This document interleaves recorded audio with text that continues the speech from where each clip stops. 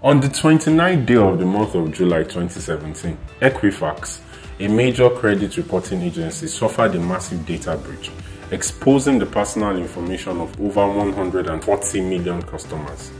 The breach resulted in a $700 million settlement with the US Federal Trade Commission, making it one of the largest data breach settlements in history. This is just one in several data breaches that have been experienced over the years by organizations of different sizes. With all of this information flying about, you'll be surprised that a lot of organizations all over the world still do not see the importance of being cybersecurity compliant. This is particularly true with organizations that exist in countries that don't have bodies that strongly enforce their cybersecurity regulations. Organizations that are not cybersecurity compliant are most at risk of data breaches that lead to huge financial losses and reputational damage. This is why all organizations need to take proactive measures to protect their sensitive data from cyber threats. In this video, we'll be discussing the steps organizations can take to achieve cybersecurity compliance and how compliance can benefit their operations and reputation. So let's get started.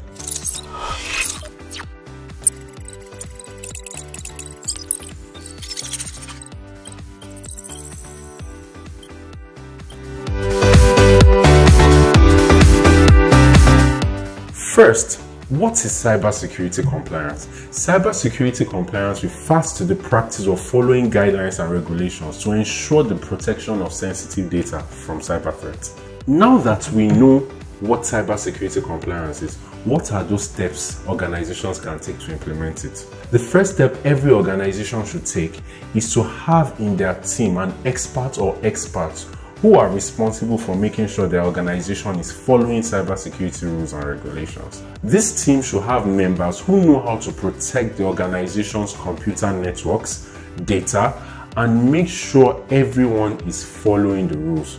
They should find and fix problems with cybersecurity and make sure everyone in the organization is doing what they are supposed to do to keep things safe.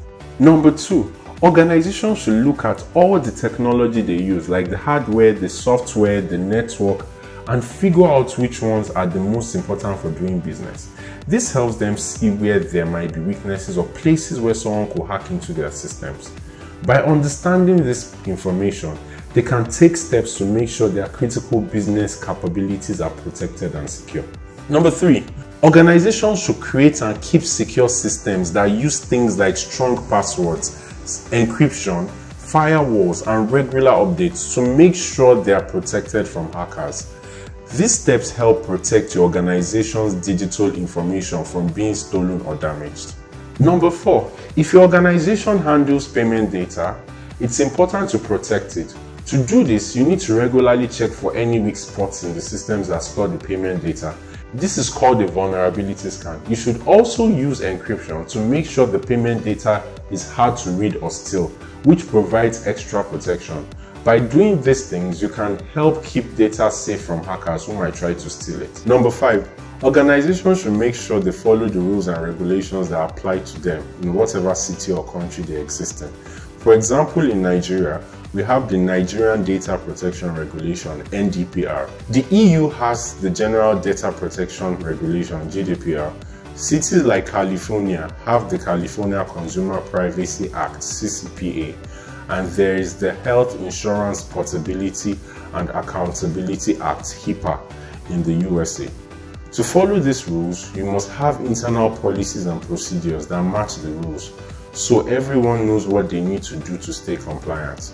By following the rules, you can avoid getting into trouble with the government, regulatory bodies, or other organizations. Number 6, organizations should train all their employees on how to keep sensitive data away from hackers. This involves providing training to employees and stakeholders about how important it is to protect data and how to do it properly. This training should cover topics like how to create strong passwords, how to recognize email scams, and how to avoid social engineering tactics that can trick people into giving away sensitive information. By providing this training, everyone in the organization will know how to protect sensitive data and reduce the risk of data breaches. Number 7, all organizations should regularly review compliance practices. to make sure they are up to date and effective. This involves conducting regular assessments and reviews of the organization's systems and processes to see if there are any problems or weaknesses that could be exploited by hackers. You should also conduct vulnerability scans and penetration testing regularly to identify any potential weak spots in your cybersecurity defenses. By doing these things, you can make sure that your cybersecurity practices are effective and your organization is protected from potential threats. So those are the 7 steps organizations can take to implement cybersecurity compliance.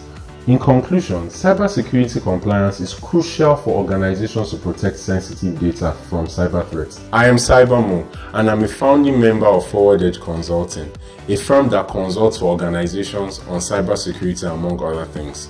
We can help your organization achieve cybersecurity compliance by providing services tailored towards this need.